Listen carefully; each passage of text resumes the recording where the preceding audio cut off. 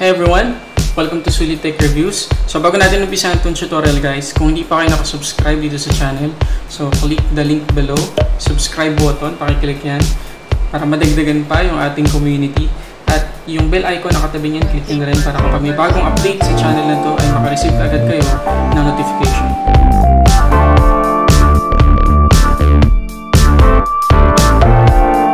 Okay, so ituturo ko sa inyo guys, katulad ng pinangako ko last time, ay i-downgrade si Mi A2 Lite from Android Pie 9.0 papunta sa Oreo 8.1. Kumalat yung balita this week guys tungkol sa sinabi ng Xiaomi community admins sa users ng Mi A1, Mi A2 at Mi A2 Lite.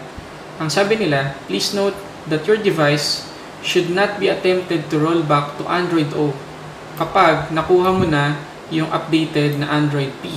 Kasi irreversible na daw yung update. So, ibig sabihin guys, merong magagawin si Android Pie sa partitions ng Mi A2, Mi A1 at Mi A2 Lite na hindi na pwedeng ma-reverse.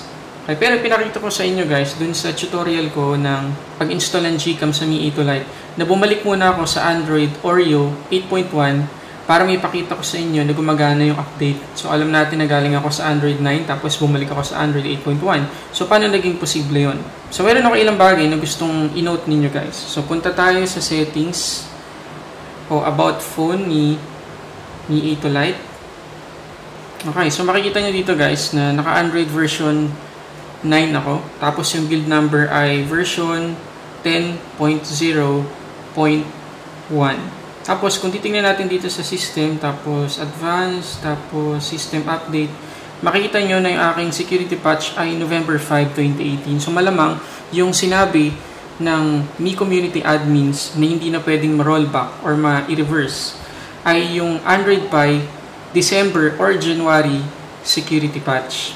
So, kapag tayo ay nasa November 5, Android Pie pa, pwede pa nating ma-reverse yan. So, hindi pa nakalock yung system natin para ma-reverse papuntang Android 8.1. So, yun ang ituturo ko sa inyo ngayon. Paano i-downgrade si Mi A2 Lite Android 9.0 papunta sa 8.1. Okay, so bago yung lahat guys, dahil babalik tayo sa previous version ng OS, madidelete lahat ng files natin. So, please, bago nyo to gawin, make sure na nakapag-backup na kayo ng lahat ng important files ninyo kasama na yung messages, calls, contacts, at yung mga photos ninyo.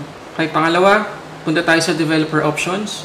Kailangan nating ma-make sure na yung OEM unlocking ay naka-enable. At i-enable na rin natin para sure yung USB debugging. Ngayon, puntahan natin guys yung mga files na kailangan natin. Okay, so yung number 1 na kailangan natin dito sa procedure nito guys ay yung Mi Flash tool. So ito yan, i-download lang natin. Yung link ay nasa description sa baba. Click nyo na lang yan. Ang susunod na kailangan natin guys ay yung sulittechreviews GCam files na binigay ko sa inyo sa last video ko. So, nandiyan pa rin yung link sa description sa baba para ma-download nyo. Dalawang files lang ang kailangan natin sa zip file na yan, guys. Ang kailangan natin ay yung ADB driver at saka yung platform tools. Pero, kung na-install nyo na at meron na kayo nyo sa system nyo, huwag nyo nang i-download to. Okay? Pero para dun sa mga wala pa, i-install nyo muna ang ADB drivers para mabasa ng computer ninyo si Mi A2 Lite o iba pang Android devices.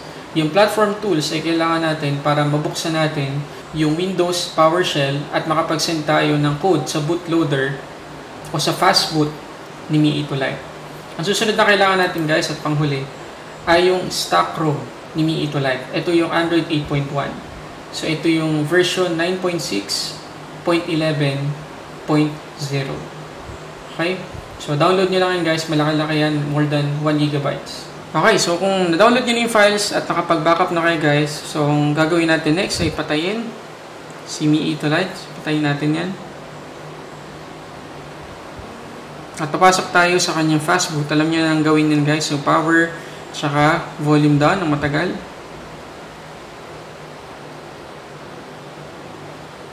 At ito na yung fastboot.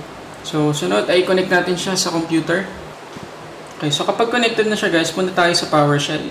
Okay, so kapag nasa platform tools na kayo guys, katulad pa rin ng dati, kailangan tayong pumunta sa PowerShell. So sa empty space, mag-right click tayo. Pero pindutin muna natin ng shift, tapos right click sa empty space, open PowerShell window here.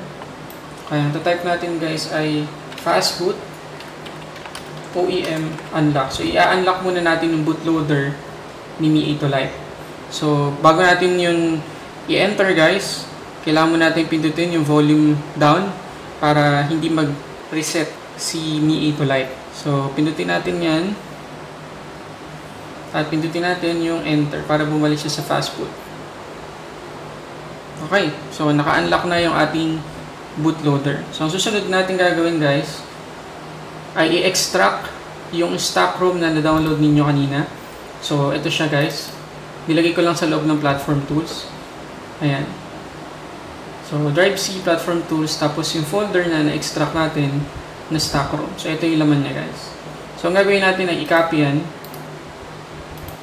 Tapos bubuksan natin si Mi Flash tool at ipe-paste natin dito sa address bar. So paste natin yung address, tapos refresh natin.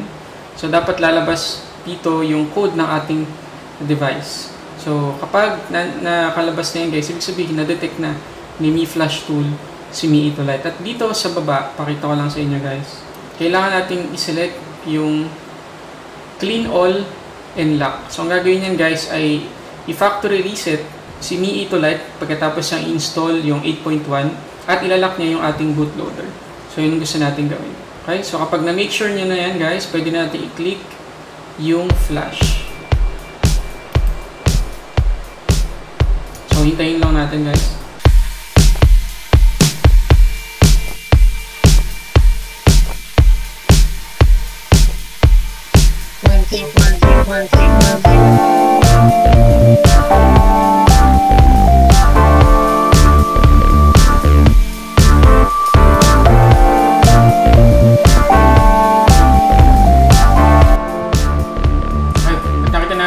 Makikita natin si Mi A2 Lite na magre-restart, magka-factory reset at isa-set up natin yung device.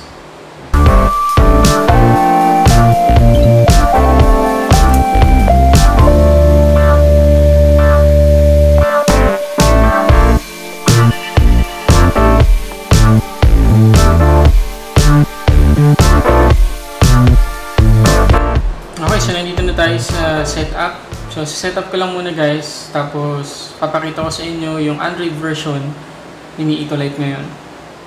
Okay, so nandito na tayo sa home screen guys. So, tingnan natin ngayon yung kanyang Android version. System, about phone. So, ayun guys, makikita ninyo na yung Android version. Pakita ko sa inyo. Naka 8.1 na tayo. So, Android Oreo na yan.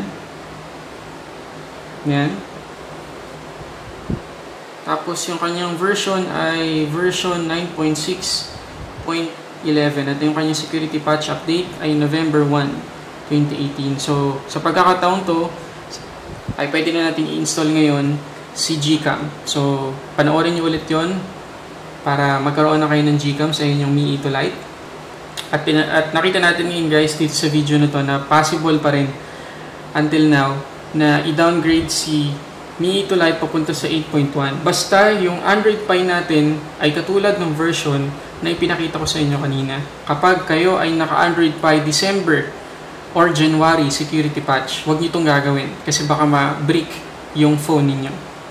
So hintay tayo ng ilang panahon para magkaroon ng bagong procedure sa pag-install ng SJCAM sa Android Pie ng Mi A2 Lite or Mi A2.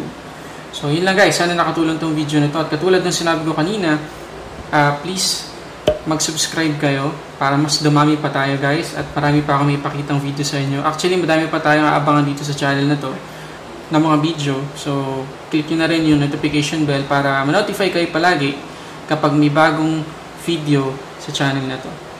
So, maraming salamat ulit sa panonood guys. Sana nakatulong ulit tong video na to.